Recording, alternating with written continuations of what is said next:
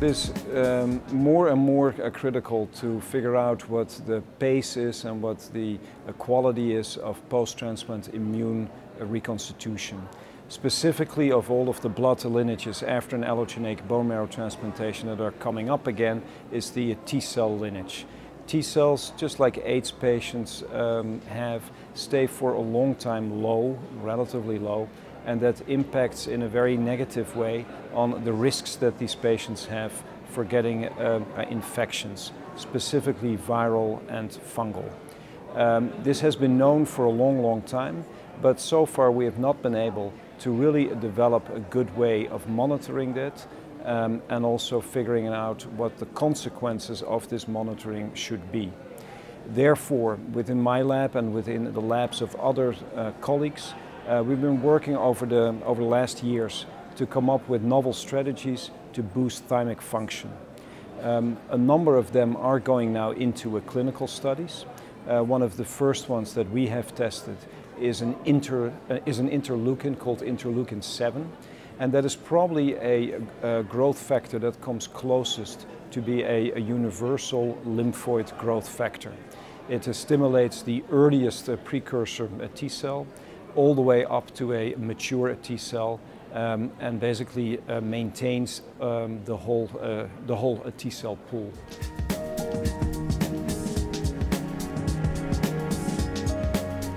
It has been shown in a number of studies in mice and even in monkeys that this cytokine is relatively safe in contrast to other cytokines within that same family, such as IL-2 and IL-15. And that actually already at the lowest doses, when it was given to humans, can stimulate CD4 and CD8 counts. Most of the studies so far have been in non-transplant settings, but we have been able to do a phase 1 study where we tested it after an allogeneic bone marrow transplantation and saw, exactly as I mentioned, increases of both CD4 and CD8 cells. And what was specifically relevant within the context of an allogeneic transplant, we didn't see evidence for a graft versus host.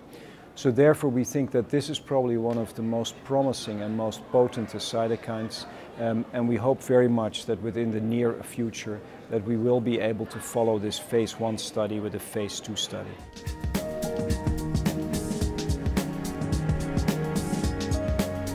A second agent that definitely has a promise also is keratinocyte growth factor. This will stimulate thymic function in a different way. It will do it mostly by regrowing the thymic stroma within the thymus, and in that way form a more functional thymus.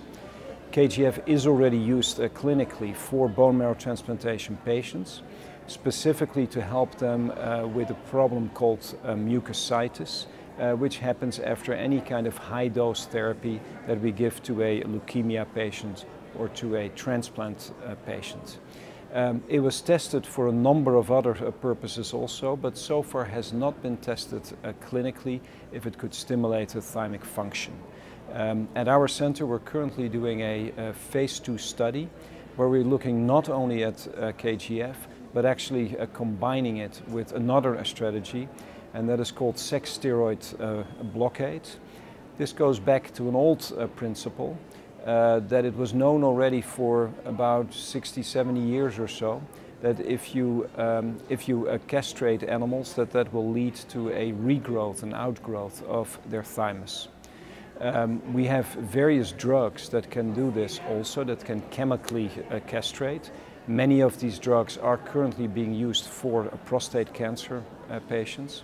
So these drugs can also be used with a KGF in this phase 2 study to see if that could possibly boost T-cell numbers and thymic function after an allogeneic transplant.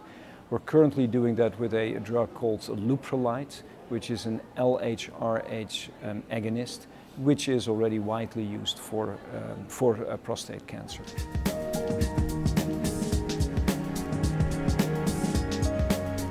Most of the other strategies that could possibly boost thymic function are in the early stages and are mostly tested within mouse. Some of these studies, for instance, focus on the stimulation of the endothelial cells, those cells within many organs can make factors that can help with the regrowth of a damaged organ. Some newer work that we haven't published yet indicates that that also happens within the thymus, and that an endothelial cell within the thymus during times of damage is able to make a factor called BMP4, which seems to be relevant for the regeneration.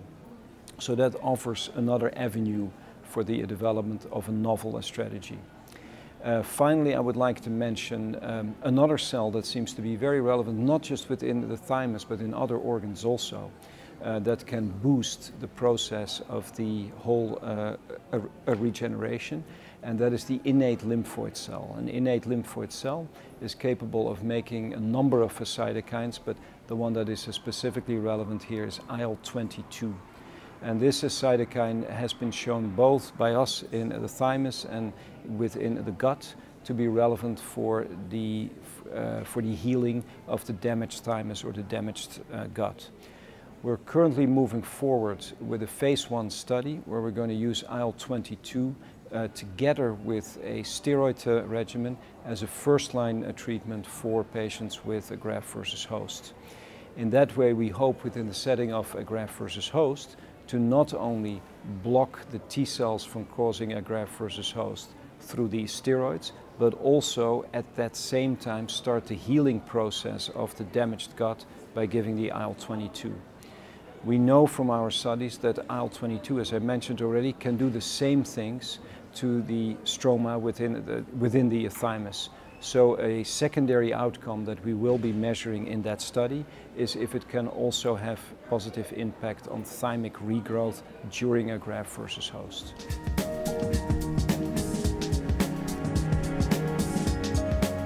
A cell therapy, and that is based upon taking a hematopoietic stem cell and ex vivo differentiated partially along the differentiation towards a T cell. What you then end up with is a precursor T cell. And those cells are of course committed, they're no longer stem cells. And if you would transfer those into a mouse, and we would like to do that of course within humans also, then you can see an early wave of T cells that are all derived from these transferred precursor cells. By doing that, you also have a vehicle for all kinds of engineered cells. So, for instance, we have been able in mouse models to put a CD19 CAR in one of these precursor T cells, and in that way creating, within the context of an allogeneic transplant, an early wave of CD19 CAR positive T cells, which would not cause any graft versus host, but were very functional against CD19 positive cancers.